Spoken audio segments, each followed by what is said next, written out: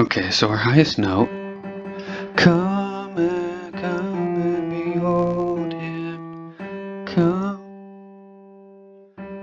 That note is here's middle C. So that note is,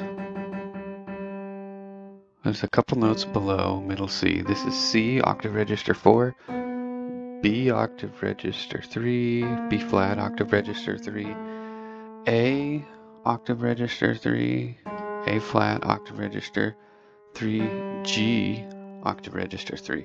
So we want the highest note that we sing, right now that being a G3, a G octave 3. We want that highest note to be in middle C for males. So what I'm going to do is I'm going to count the difference between this note, G octave 3, and C octave 4, or middle C.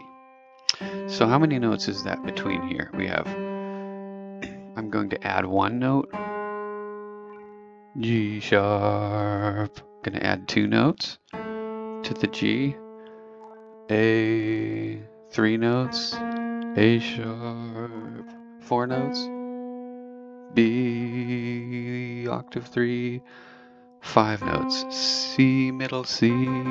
So there's 5 notes in between here. 1, 2, 3, 4, 5. And here, middle C.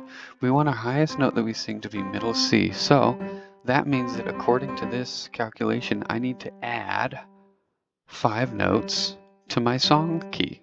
The song key signature was in C major. Oh, come, all ye faithful, joyful and triumphant. Oh, come ye to Bethlehem. So I'm playing it in the song in the key of C major, and I need to add 5 notes. 1, 2, 3, 4, 5. 5 notes from my highest note that I sing in G in the middle C. So let's start that in C.